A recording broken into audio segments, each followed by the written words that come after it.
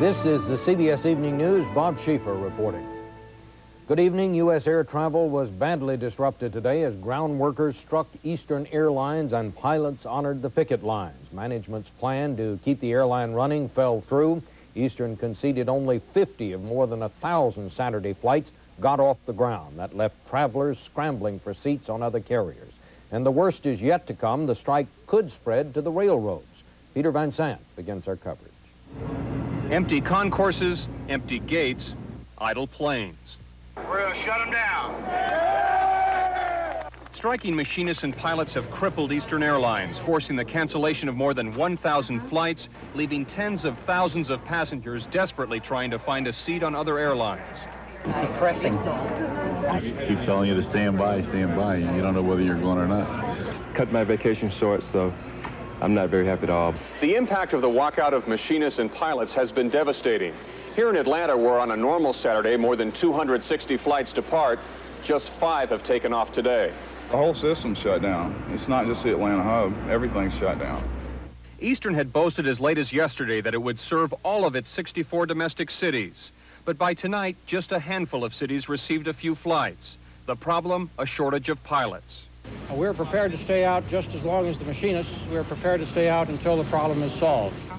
Late this afternoon in Miami, Eastern officials said that pilot solidarity is already weakening, allowing the airline to schedule more flights. Hopefully this is going to continue through the night into tomorrow, and we can mount more of an operation tomorrow and then keep spooling it up day by day. Talks between the two sides bitterly broke off at midnight. So this is the most devious and lying management I've ever seen when it comes to what has been contained in that contract proposal. No new negotiations are scheduled between management and machinists until Thursday. In the meantime, the government says it will make sure Eastern planes are safe. Any flight of the Easterns that go up will be with qualified pilots. Licensed mechanics will be servicing it, and the FAA will be inspecting it. Eastern says it has large cash reserves and will not file for bankruptcy. The airline says it's willing to continue operating indefinitely during the strike. Peter Van Sant, CBS News, Atlanta. Caught in the middle of the war between union and management are the tens of thousands of people scheduled to fly Eastern. They're the first casualties of this strike, and Victoria Corderi has their story. In Miami, passengers returning from a leisurely Caribbean cruise got a serious dose of civilization. Eastern is on strike, and they are stranded. We don't have money or plastic. You're in serious trouble. It's a long walk to Baltimore, that's all I know. Eastern is a vital link in most cruise industry packages, delivering and picking up passengers to and from the ports. Eastern sent an employee to tag the luggage of the arriving tourists, but there's no guarantee that they're going anywhere. We're dealing with the situation virtually on a moment-to-moment basis based upon availability. I paid you, you refused to take me, I want my money back. At Miami International Airport, ticket agents scrambled to calm customers and shuffle them to other airlines. But there are reports some carriers were turning away Eastern passengers, refusing to honor their tickets. It's been bad, has it? It's getting worse as the day goes on. People have been waiting hours at Eastern's ticket counter. I got at least another hour to get to the counter, and I'll probably be here until Tuesday or Wednesday, the way it looks. All along the East Coast, the airports may have been different, but the passenger sentiment toward Eastern seemed the same. Eastern's management should be totally ashamed of themselves. Evidently, the airline is run by a bunch of educated dopes. If today was chaotic at some East Coast airports, it may have been only a signal of troubles to come. By Monday, the union is threatening to close down major commuter and intercity rail service, further testing the tolerance of the nation's travelers. Victoria Corderi, CBS News, New York. Mother Nature had a hand in flight cancellations and delays today at the Fort Worth Dallas airport. Planes had to be de-iced after a sleet storm and cold wave. Frozen roadways wreaked havoc with freeway traffic. The temperature in one Texas city fell 30 degrees in 1 hour. Still ahead on tonight's CBS Evening News, Secretary of State Baker heads to Vienna for East-West arms talks, and later in the broadcast, the Ice Ladies come.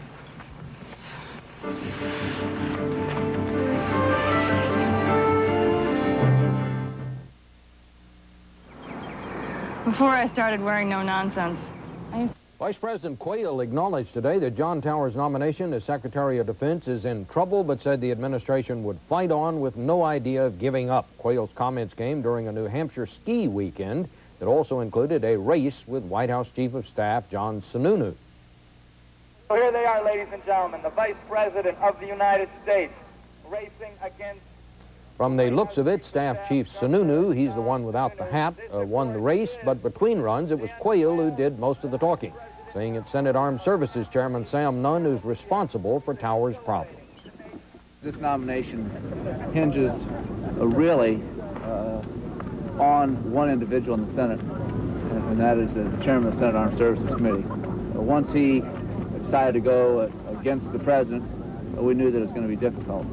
John Sununu and the President and everyone else did everything they possibly could to convince Sam Nunn to support this nomination. But once Sam Nunn decided to go against the nomination, we knew that it would be an uphill battle.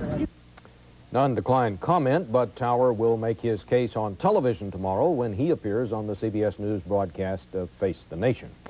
Secretary of State Baker headed off to Vienna tonight, and that is the subject of our Washington Notebook segment, because on Monday, Baker will take part in reopening negotiations between the NATO countries and the Warsaw Pact nations, talks aimed at reducing the non-nuclear forces in Europe. As we learned this week, after years of dawdling, the timing now seems right for progress.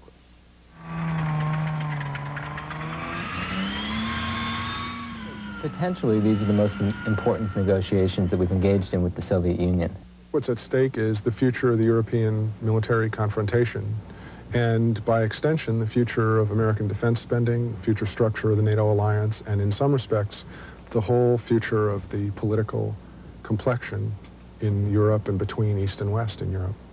A lot is at stake next week when the United States, the Soviet Union, and their allies sit down to talk about reducing the huge arsenal of soldiers and non-nuclear weapons in Europe, an arsenal which costs the West nearly $300 billion a year. For 15 years now, both sides have been talking, but they haven't agreed on much of anything, not even on how many soldiers and tanks are in Europe. Each side has claimed the other's forces were superior, but there's hope on both sides that this time it will be different. The administration now has a wide open chance to propose something more far-reaching to the NATO allies. The wide open chance came in December when Soviet leader Gorbachev stunned Western leaders by offering to cut Soviet forces in Europe by 500,000 troops, 6 tank divisions over the next 2 years. It's as though he were, to coin a phrase, reading our lips about what it was in Eastern Force organization that most concerned NATO. Some see this as George Bush's first chance to show where he wants to go on arms control issues. It's an opportunity for George Bush to test Mikhail Gorbachev. It's an opportunity for Bush to test Gorbachev's intentions. Even so, most experts say don't expect too much. The Reagan administration motto was a bold proposal. The Bush administration motto has been prudent proposals. Yet all agree the timing for an arms control breakthrough could not be better. Why? Because both the superpowers have pressing economic problems that make military cuts a very attractive proposition.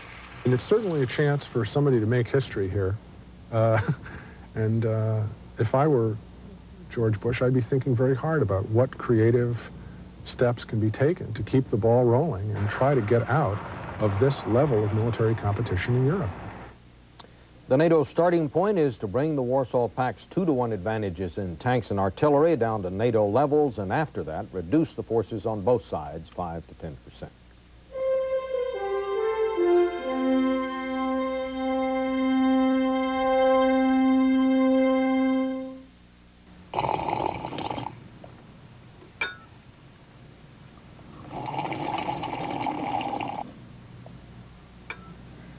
Oh, the magic's gone. The minute the lights go out, you fall asleep. It's time to change your bulb to Philips. Philips Longer Life Square bulbs last 33% longer than ordinary round bulbs.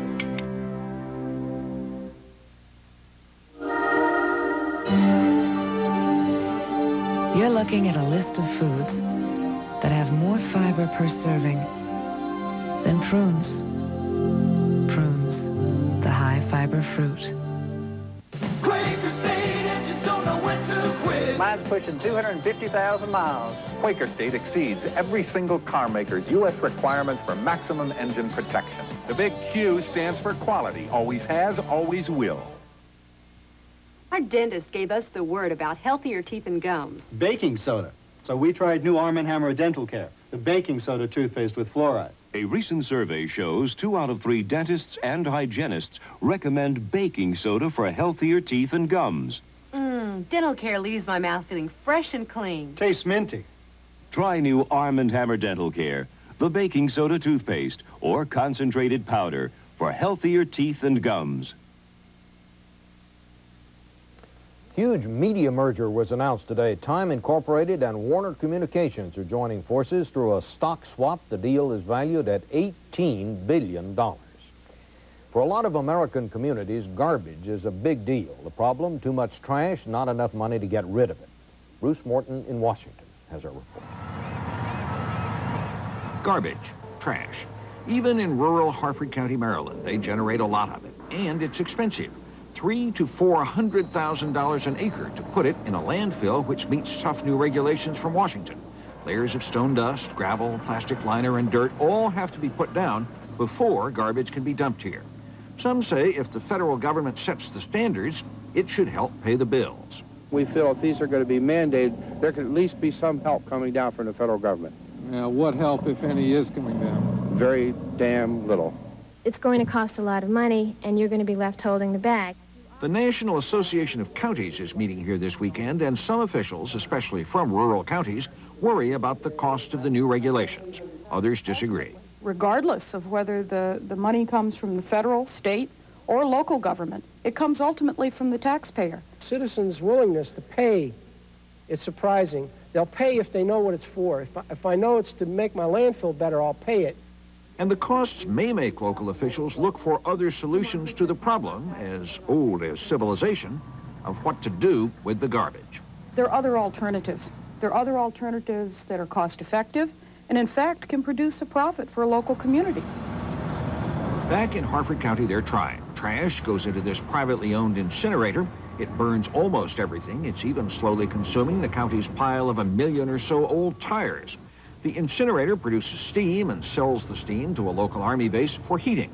The residue, that black stuff, is about 10% of the original volume of garbage, and the incinerator company pays the county to put it in, you guessed it, a landfill.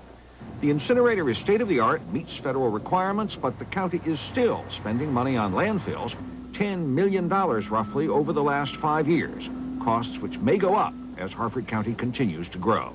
And officials there and elsewhere worry that the new landfill rules are the wave of the future, with Washington saying to local officials, we don't have any money, we just set the standards. You figure out how to enforce them.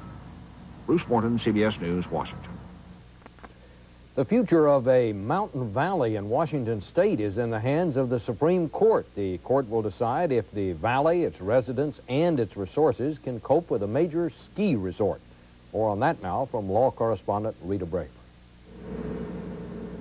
The Methow Valley glimmers like a crystal, set high in the Cascade Mountains of Washington. 50 miles long, a mile wide. Some ranching, a little cross-country skiing. One of the cleanest rivers in the nation. For more than 10 years, the people who live here have been fighting, neighbor against neighbor, locked in a bitter struggle over the future of this valley. At issue, the building of a downhill ski resort. This is concentrated recreation. It uses a very small amount of forest lands to benefit a great number of people. Devon's vision is a resort that could serve up to 8,000 skiers a day. Condominiums and hotels on privately owned land, ski lifts and runs on adjacent U.S. Forest Service property atop Sandy Butte Mountain. Without harming the environment, we can have a development that will benefit the local people and benefit the society at large. Under the Reagan administration, the Forest Service sided with the developers and granted a permit. But some local citizens raised questions. What would the development mean for the herd of mule deer that winters here? Or for the ranches that depend on the limited water supply in the valley? The group filed suit claiming the permit was given in violation of federal law requiring full study of the potential environmental impact of the project. brings into question water, how much water is available. We have had 4 years of drought, and if they're talking about just flushing toilets and taking showers and hot baths and hot tubs, the impact on the natural resources would be very, very great. Other longtime residents insist that the environmentalists just want to keep the good life in the valley for themselves. It's not a matter of now that we're here and we've got what we want, we can close the door to everybody else. It's not really a fair attitude. So far, though, the preservationists have kept the crowds out. The U.S. Supreme Court is now considering the case and will determine the fate of this valley by the time the snow melts. Rita Braver, CBS News, Winthrop, Washington. The medical environment for many pregnant women is under a threat, especially women who happen to live in rural America. The health dangers are growing for mothers and babies alike. John Blackstone now with that story. Mama's baker's mama's baby. Liz Fergan's baby is due any day now, but there is no obstetrician in the rural Arizona town where she lives. And Wickenburg is like small towns across the country. Delivering babies is becoming one of those things that's not done in towns this size anymore. Liz Fergan will have to drive more than an hour to Phoenix. Anything could go wrong between here and Phoenix, and, you know, if everything goes just fine in an ideal situation, it's still going to be very, very scary to know that you may have to stop along the roadside and deliver a baby. Doctors in all specialties are moving away from rural America, but obstetricians are abandoning the countryside in record numbers. In Arizona alone, more than half the doctors who deliver babies in many rural counties have quit in the past 3 years. One reason? Dramatically rising costs for malpractice insurance. In order to keep up with the premiums for the insurance for malpractice, we would have had to double the number of patients that we were delivering. There are hidden costs as well. As the number of obstetricians has declined, studies show the number of low birth weight babies has increased. The infant mortality rate will go up, and the cost to the state, and more important, the cost to the family and humanity is very high. That's why Arizona's governor has ordered the creation of an emergency transportation system to help pregnant women in isolated areas get to hospital delivery rooms. But that won't help rural women get the frequent checkups that city dwellers come to expect. I feel like because I come in so often, I know exactly what's going on with my baby. And it's been good so far, and if there's any problems, they can detect it right away. A study in Washington state shows that rural mothers who don't get this extensive prenatal care are almost twice as likely to have complications at birth. Arizona's emergency transportation system may help get more mothers into the city, but what may really be needed is a way to get more doctors into the country. John Blackstone, CBS News, San Francisco. National Hockey League today expelled Bob Probert of the Detroit Red Wings. Probert was arrested this week on a drug smuggling charge that could get him 20 years in prison.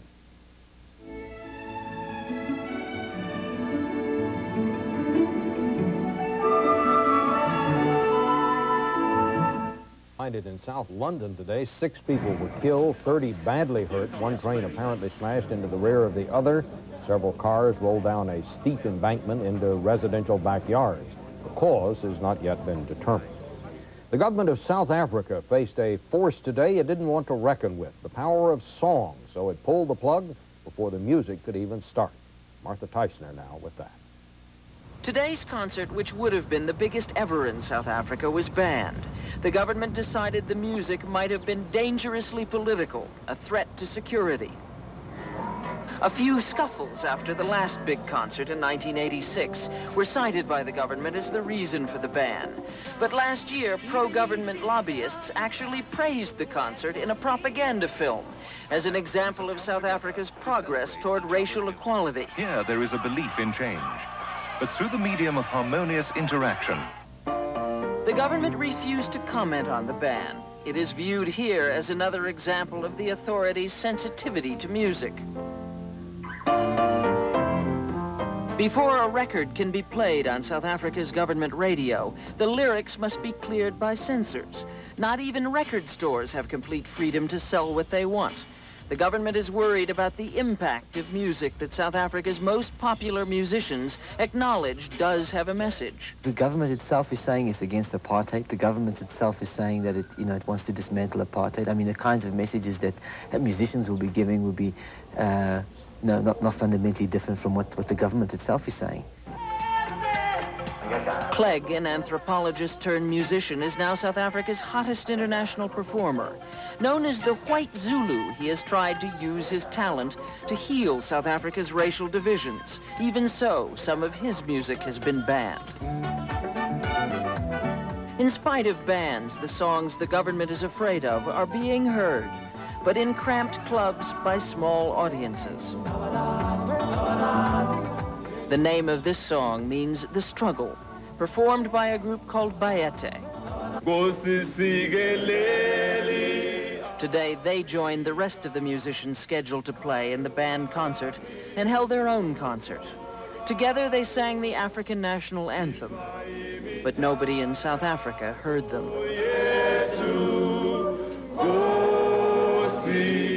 Martha Teichner, CBS News, Johannesburg. In the occupied West Bank, Israeli soldiers today turned back hundreds of Israeli peace activists who wanted to meet with Palestinians, but a number of activists managed to get through anyway. One of their leaders charged Defense Minister Rabin with bowing to pressure from militant Jewish settlers.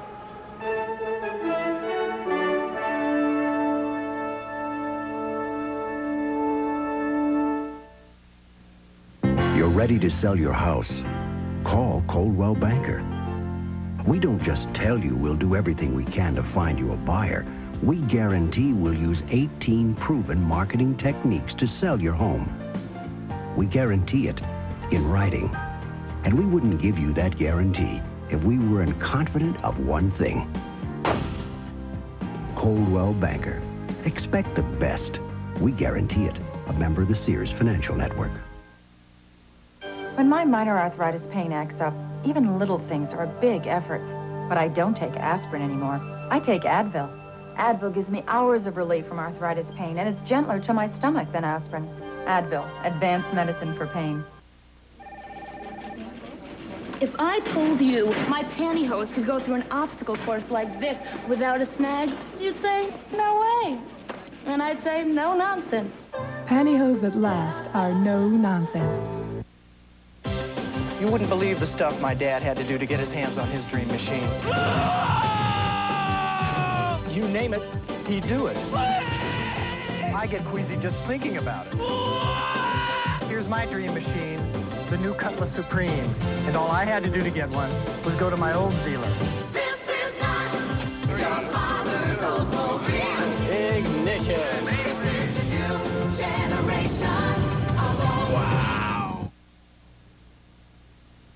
Well, in Alaska today, there was much ado about mushing. 49 sled dog teams set out on the annual Iditarod race, 1,100 miles from Anchorage to Nome. Musher to beat, three-time defending champ Susan Butcher. Top prize, $50,000 in cold cash, so to speak. As part of our effort to keep you up to date on the latest trends, our next story is about the way hockey is being played at some schools these days. It's a mixture of ice hockey and very nice hockey. Jonathan Sanders reports. It's a tough game, even for those who play it professionally. The ice is hard, the skates are sharp, pucks fly in all directions.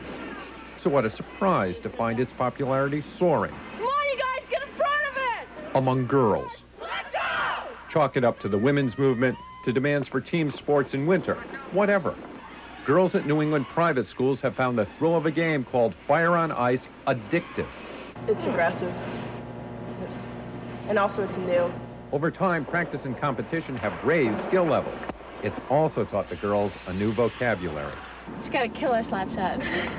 There are people on our team known to slash right back. And they know a hat trick isn't something you get at Bloomingdale's. All year I wanted a hat trick, and that's 3 goals, and I didn't get it, and I came close. In 2 games, I got 2 goals apiece. They play by NCAA rules, same as the boys, with one big exception, no body checking. It's supposed to be non-contact. I mean, you bump into people, and you can push them in the boards, but you can't outright check someone. The girls really have to rely on their They have to rely on their skills. They can't rely on brute strength to just push someone down. It's hockey, not fighting. Fluid skating, not body slams. Instead of swearing, civility. I've seen girls pick each other up and say, I'm sorry, Whereas I'm not sure that a boy would do that. Like the boys, girls now have their own championship tournament and varsity letters. And I'm going to get my new jacket, big proper T on it. And prep school graduates have already brought girls hockey into Northeast colleges. Next goal, the Olympics. Jonathan Sanders, CBS News, Windsor, Connecticut. That's the news. Susan Spencer will be here tomorrow. Later tonight on West 57th, Oscar nominee Jodie Foster. I'm Bob Schieffer, CBS News, New York. Good night.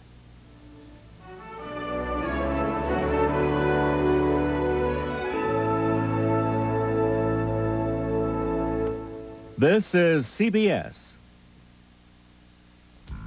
Just ahead on 11 News.